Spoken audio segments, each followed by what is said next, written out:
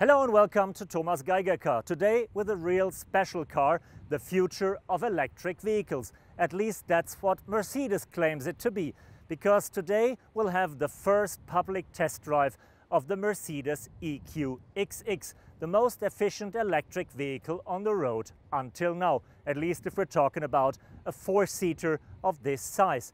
A car that was first time shown around the Consumer Electronics Show in Las Vegas earlier that year, and that already has undergone intense testing.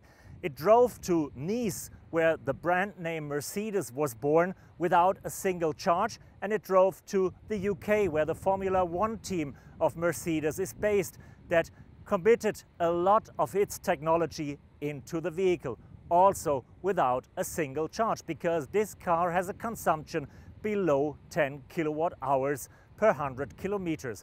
If you want to know how this car feels, handles and drives, that will influence all the future Mercedes EVs, join me on my first test drive and I'll tell you more about it. But before we head behind the steering wheel, let's just have a short walk around and I'll tell you a bit about the size, the shape and the technology underneath that makes this car as efficient as it is.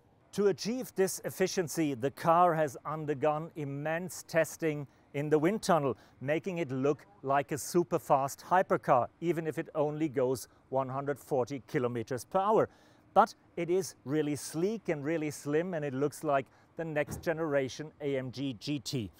To achieve the drag coefficient of 0.17, which is world record for a car of that usability, they have completely covered everything and they guided the air wherever it's possible. So we have the breathers in the bonnet, we have air curtains over wheels that are totally closed, and we have a very slim, a very low profile with some additional details that don't have anything to do with the air efficiency, but with the energy efficiency overall. For the first time ever, we have big solar panels on the roof feeding the battery that is mounted in the floor.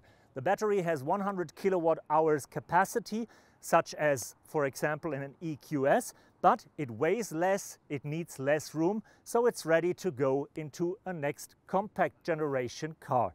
If we follow the roofline and the back, we see the car almost has a teardrop shape. Not as extreme as the aerodynamic gurus might like it to achieve an even better drag coefficient, but big enough to get the air efficiency up compared to an EQS or an EQE. And we have this really long tail that could even be extended by exiting the diffuser. That is electrically, I show you later in the inside, that can come out for 10-15 centimeters. And we have this harsh and strong undercut here that also cuts the airflow, makes this car better, makes it more efficient, and let it drive faster away. One more detail to show how serious they've been with the drag coefficient: they even sacrificed their three-pointed star. Usually that's a silver silhouette. In this case, it's just a sticker. The EQXX is not only a future technology device. No, it also shows the future of the Mercedes infotainment system, MBUX. We have the next generation hyperscreen spanning from A-pillar to A-pillar. We have new graphics, we have a new voice control, and we have lots of detailed information that shows us how the car really works. So if you press the car and move your finger a little, the car becomes bigger and you can really see what energy consumption is, and you can go into the details. For example, you can see the harvest of the sun. Since the car has solar panels, we already collected 2000 watt hours or 2 kilowatt hours. That's good for 20-25 kilometers. The forecast for the day is 2.3 kilowatt hours, making use of solar energy.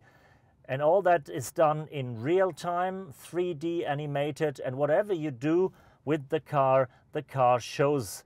So you have a range prognosis, you can switch on or off the diffuser, and if you put the brake lights, even those will activate the graphics. If you indicate, the car will show the indicator. So really fancy graphics, really cool, created and programmed, and also part of the efficiency, because this screen for the first time ever can blacken out almost 4,000 pixels and save energy as well. So only the points that are really needed are lit up, the rest stays dark, and dark means no energy, and that means further drive.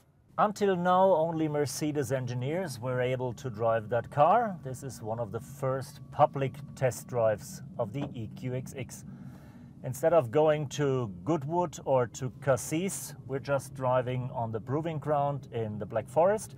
But at least we're driving, and driving is totally easy. It is an EV, it has the standard operating functions, so a steering wheel somehow similar to the one of the EQS, and the shifter and indicator as we know it from EQA.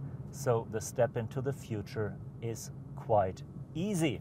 Atmosphere in the car a bit more futuristic due to the design. We have all the rose gold that we know from the Mercedes EQ family, especially when it's a show car, and since the car is so slim and sleek, it is a bit narrow inside, so headroom is not the biggest. And if I look towards the back, yes, it is officially a four-seater, but grown-ups in the back, I think they have to improve that if they really want to make it a long-distance car for 4 adults.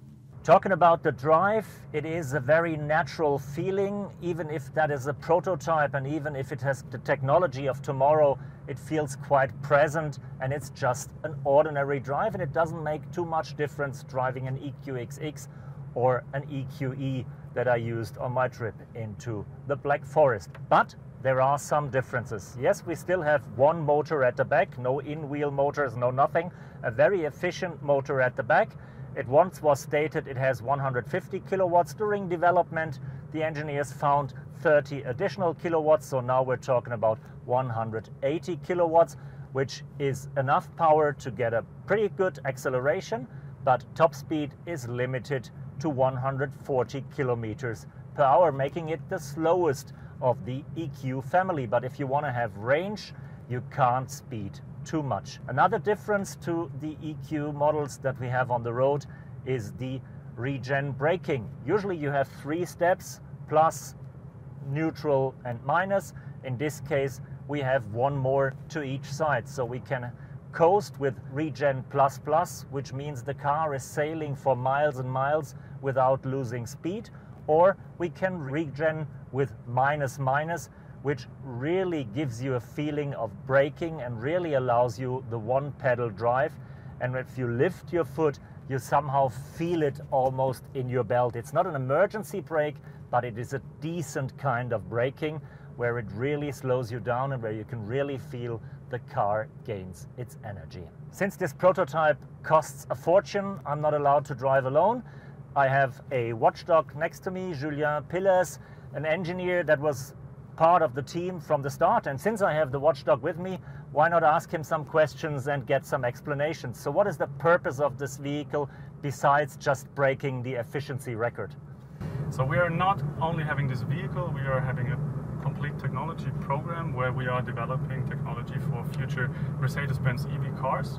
With this vehicle, we had the clear goal to develop a vehicle that has got more than 1,000 kilometers of range and that has got a consumption of less than 10 kilowatt hours per 100 kilometer. And for us engineers, it is something where we can learn for future serial cars of Mercedes-Benz. Okay, so you not only took rocket science and make it road going, but you always had the production car in mind.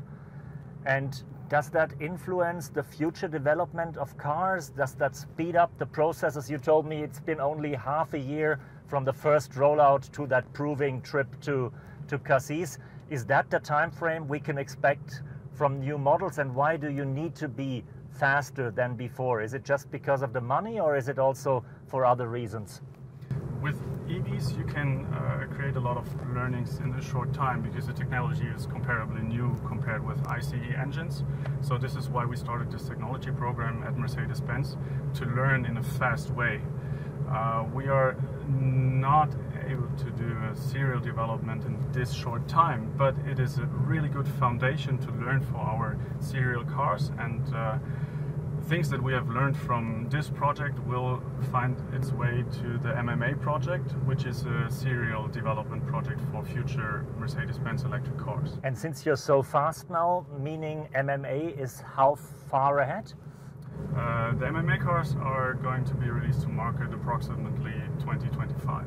Okay, then I'm quite curious what to see, and keep in memory this car to see how much of this car will influence the future MMA models. Thank you.